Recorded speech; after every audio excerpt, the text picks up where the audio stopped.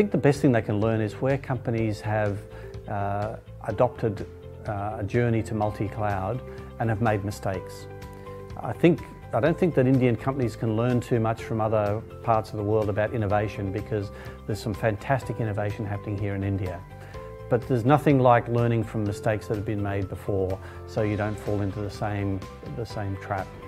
The one area that I would say Indian companies could benefit from is looking at how other companies in places like Australia, Singapore, Japan have adopted a proper cloud management strategy.